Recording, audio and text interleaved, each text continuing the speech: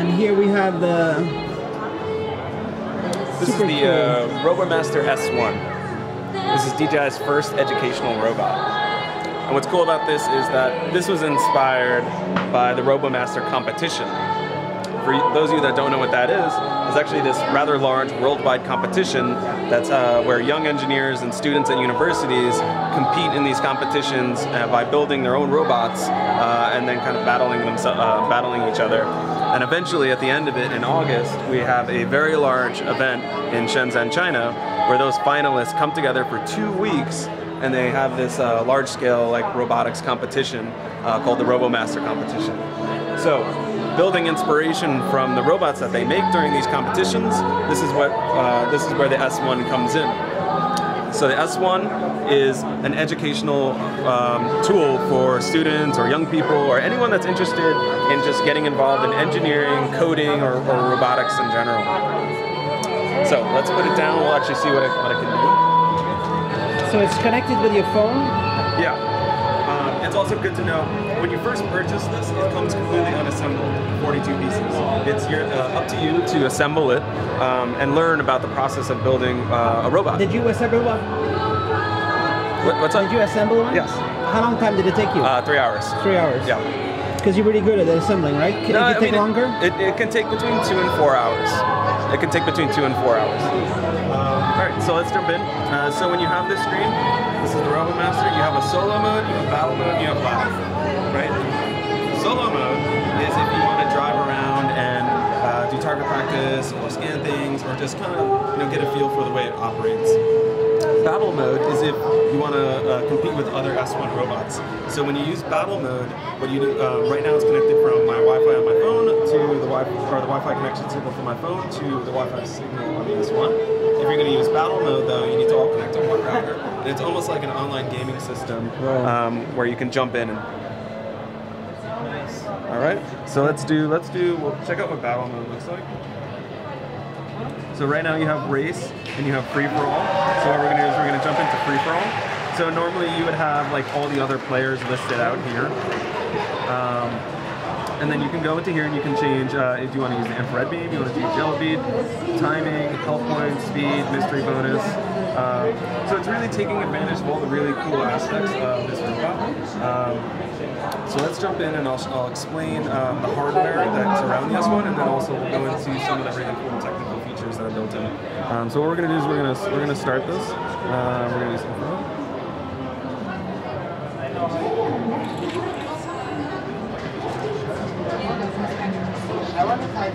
Loading up.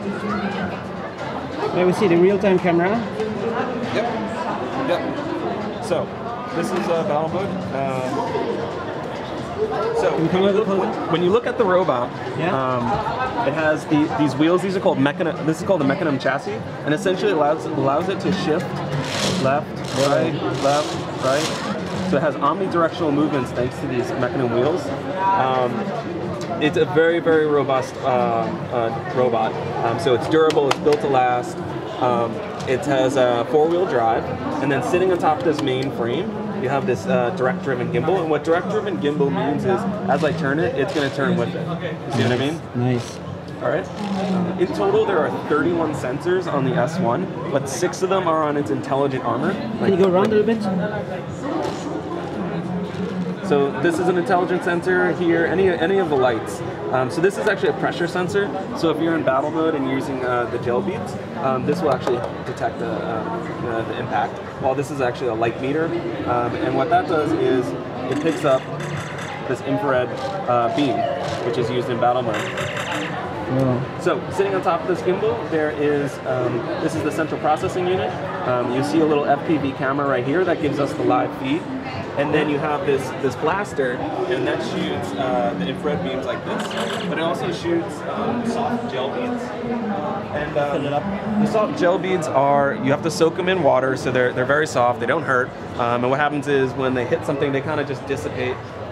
So they're not dangerous, and they're biodegradable, and they're non-toxic. So honestly, it's a lot of fun using this. Can you go around a little bit?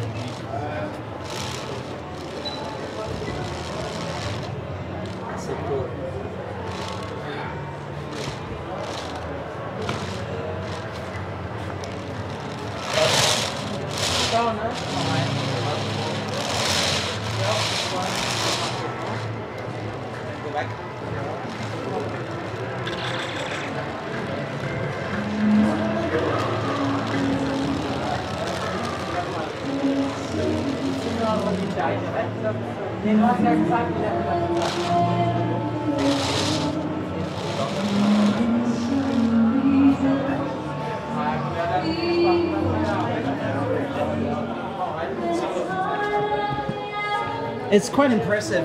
DJI has got some skills in doing these kinds of things. Absolutely. And this is the first one. And it's how much it cost? Is it available? Depends on what region you're looking. In Europe, it's not available just yet. By the end of the year, it will be available. I don't have a pricing, but I can give you the United States pricing is 500 US. Just 500. Yes. That's not too expensive for what you get. No, it's really packed with like a tremendous amount of technology. We've only gone into a little bit of it. There's so much more that's built into this. Quality. I've never seen such quality in this kind of thing. And then you even have that camera provides a live feed, an FPV feed to your phone where it's going. But what it also does is it supports a host of different AI functions and machine vision technology. So for instance, let's open this up. We'll go. This is called follow me. So essentially, you can choose a person. You can follow me. Yep. Okay. I'll go a little bit further away from you. Yeah. Why don't we? Yeah.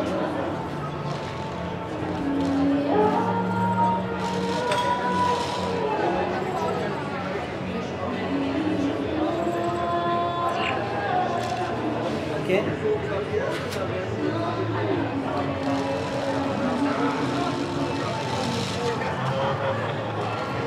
This is scary. Hey, I'm here. Hello, hey. Cool. Nice. This is nice. That you did. That's cool. I can imagine that it's not just fun, it's very educational potentially. Yeah. You can educate, you can train a whole bunch of tank builders. Oh, that's not the goal. I'm joking. But I mean, robot designs and stuff is the future of education also. Yeah. So let's actually look at the core foundation of the product, which is actually learning how to code as well. Yeah. So you have this app, and you have solo, you have battle, you have lab, right? Yeah. So once you go into lab, this is where it gets really interesting, and this is really shows the benefits of something like this. So you have Road to Mastery, and Road to Mastery is project-based courses, and what happens is it lets you choose beginner guide, and it progressively gets more and more difficult through these projects, but beginner guide essentially walks you through how to code with Scratch, and Scratch is being taught in all sorts of schools nowadadays. It's the open standard for learning to code. Yeah, absolutely. So we have this project-based course in here, and what it's doing, it's really getting people interested in this technology familiar with Scratch. We also have Robo Academy, and Robo Academy is video courses, but it's also a programming guide which kind of outlines in detail what all these blocks and codes mean. And then you take all that knowledge you got from Road to Mastery and Robo Academy, and you jump into DIY programming. And DIY programming essentially lets you code something unique. So this has a host of different features. You can take advantage of the gimbal, the lights, the chassis, the motors, the wheels. Everything can be customized. And if you go into here, you can see that the main components of the system, so gimbal, the blaster, chassis, the lights, armor, everything can be manipulated. So if we go into armor, you can just drag and drop a specific thing you want. You can run the code, and you can see in real time what it means. And what's really also really cool is that up here you have these three different buttons. That's the play button, so you can see what the Scratch means. But right in the middle is, actually let's go to something a little bit more interesting. Let's go to Twister. What's cool about this is that, all right, so here's like a fully written code. Once you hit this button, it lets you see what it's like in Python, Whoa. which is a much more advanced programming tool. And the kids can edit that? Yep, absolutely. They can customize, and get into that? You can also write in Scratch and drop it into the RoboMaster app. Oh. So, like it, I'm just so impressed with this. I'm sure there's tons of fans already, right? yeah, it's a lot of fun. And then so here's another really cool thing. So when it ships, you get these vision markers, and essentially it can read these, and you can program it to do different things, or you can use it if you're going to race each other. You know, scan 1, 2, 3, 4, 5, do a loop, scan 1, 2, 3, 4, 5. But we can actually show you. It's a quick little one, but we've trained it to interact with. We've programmed it rather to interact with a few different vision markers. So for instance, doesn't like that one. It likes that one. So I mean, you could do almost anything with in terms of the programming and taking advantage of all the different customizable components of the S1.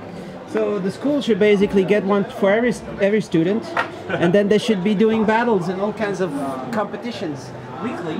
Yeah. And there could be slightly bigger version of this, and do delivery and this is. How far are we from all these? There's so much potential with this.